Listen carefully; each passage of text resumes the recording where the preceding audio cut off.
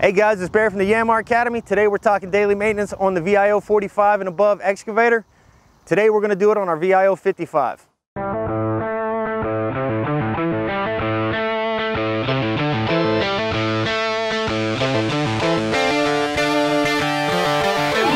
Alright, tools you're going to need to accomplish this task are a hard hat, high visibility vest, eye pro, gloves, a rag, 14mm socket, a ratchet, grease gun, and a tube of grease. Let's go ahead and get started.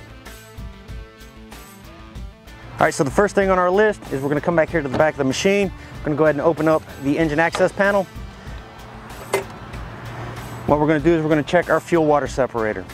If you notice at the bottom there's a red ring. What you're looking for is for this ring to be floated up towards the top, which tells me that there's water in it. Every day you want to drain water out of this fluid water separator. Water in your fuel system is real bad on a common rail system, so we'll go ahead and drain this one.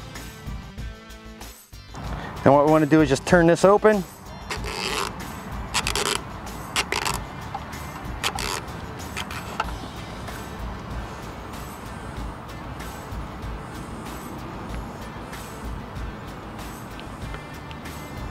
Let any water drain out.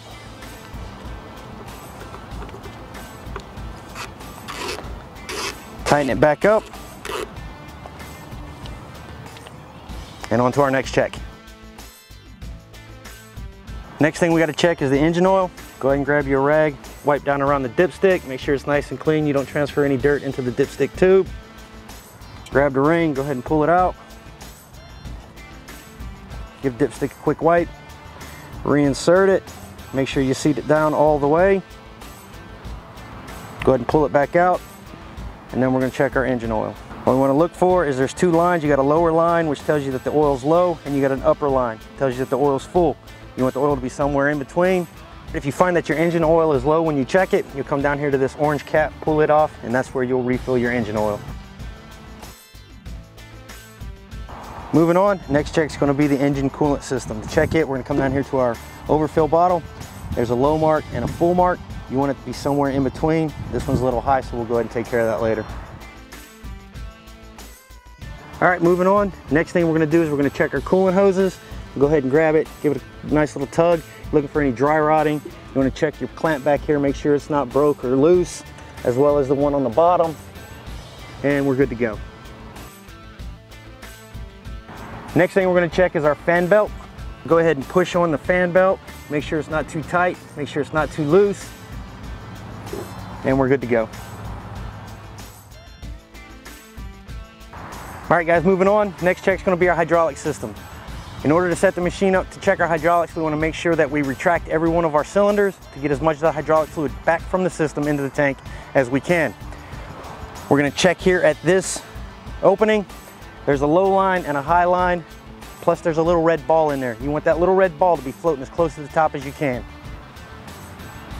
This one's good, but if yours is low, make sure you fill it with ISO VG46 hydraulic fluid.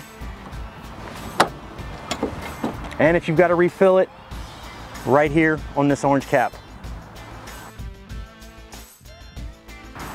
All right, so our next one, we're going to jump in the machine. We got to check for abnormalities in the hydraulic system. The way we're going to do that, go ahead and exercise each of the hydraulic functions. Listen for any noises that just don't sound right or unfamiliar. If you do come across some weird noises, make sure you get your machine to an authorized YANMAR service dealer.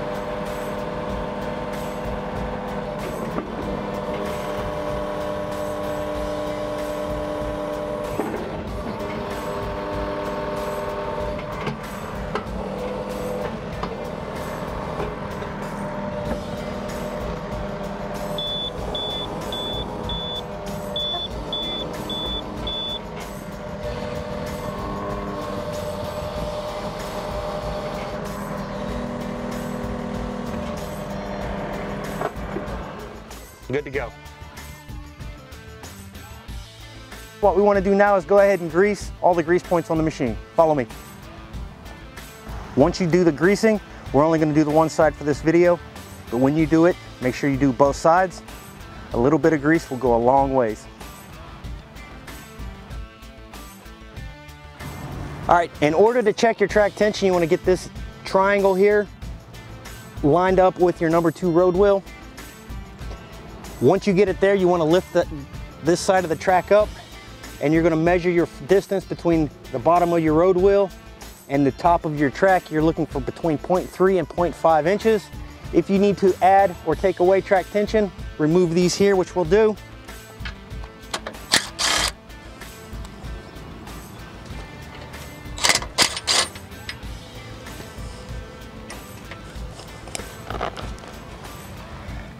Inside is a grease fitting.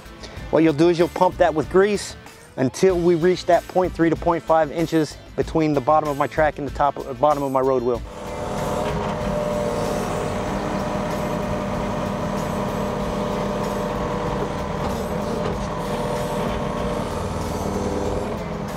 All right, so in order to check the track tension, you want to measure between the bottom of this wheel here and the top of your track.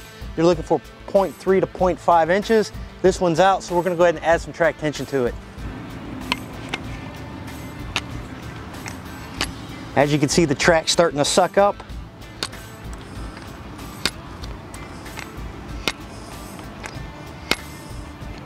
And that looks good right there. All right, so once we get track tension adjusted, we want to go ahead and cover back up our access. Go ahead and put the bolts back in.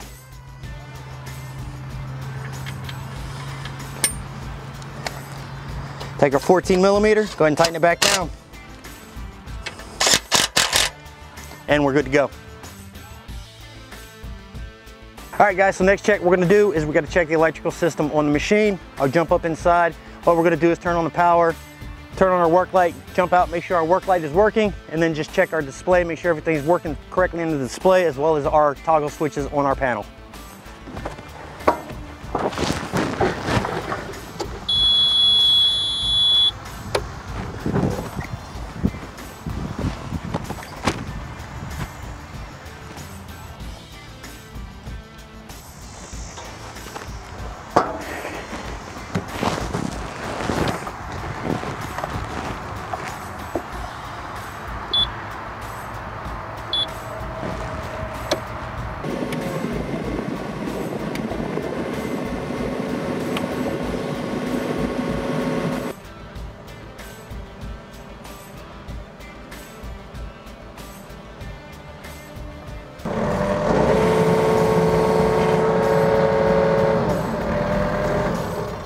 And we're good to go.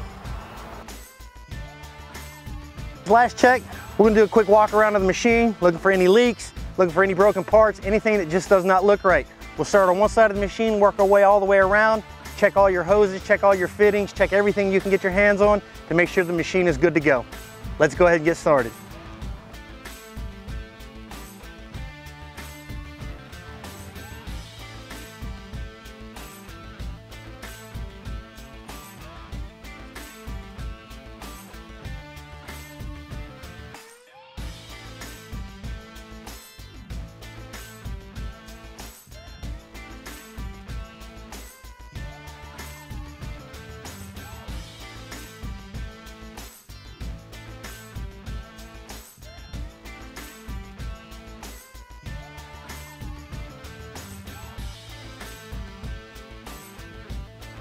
There you go guys, quick, simple, easy checks, but checks that are very important if you want to keep your machine digging for years to come.